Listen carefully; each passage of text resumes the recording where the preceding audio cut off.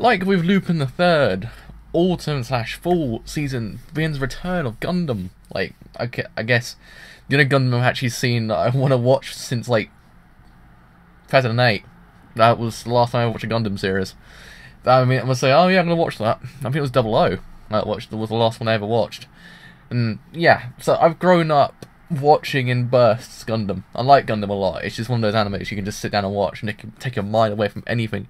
And you can just see fighting robots for 25 minutes straight. Though all my life I always called the white Gundam. I always called it Gundam number 1. Always called it because of A Unit 1. So it's called Gundam Unit 1. As forever now on, I will name it Gundam Unit 1. So just in case you're like, why does he call it that? It's because I used to call it when I was a kid.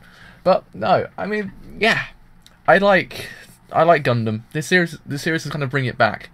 I like it. It's also quite, it's mature. It's mature for its kind of art style, and yeah, it has the same quirks you see in Gundam. Even though, for me, it's more Gurren Lagann than it is Gundam. Like, in my opinion, it's geared more towards Gurren Lagann.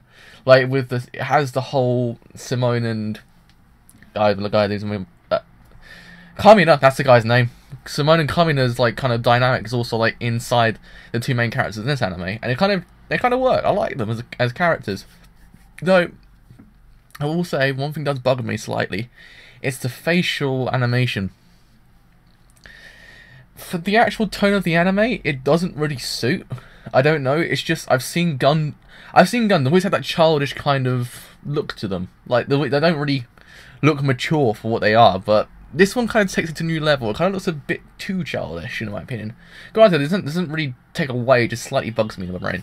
So when there's like small like problem that I have ranting in my back of my brain, like, do I like that or don't I like that? The rest of it's goddamn beautiful. Sunrise is Batman. I haven't seen Sunrise since Code Geass.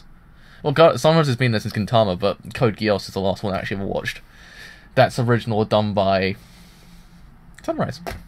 That's it, basically, yeah. I mean, would I say go and watch it? I would say go watch a different Gundam, see if you like it, then come back and watch this one, because without knowing much about Gundam, you're going to be lost, because there's a lot to take in. And the story, in my opinion, is taking place post-war. And it's kind of, yeah, that's what I think. It's taking place post-war. And basically, yeah, we have that as the plot point. It's post-war. Mars is now an habitable planet with no resources, and in the sky or space is these douchebags that want to take down Mars, basically, and that's basically what the thing is. And also, I think they just want the Gundam Unit 1 as well. That's just how I see it. But I mean, if they bring back Duo's Gundam, I will be down. Because damn, that Scythe, man, those were the days, man. But yeah, it even has a token blonde dude as well. It's always piloting in space. Every single Gundam I've ever watched, ever since freaking Gundam Wing, there's always been a guy who's blonde in space. Always. There's never ever been one series that didn't have it. And yeah, but with that said, I hope you guys enjoy. Go watch the anime, see what you see. Come back, tell me what you think, and I will reply. See you guys then.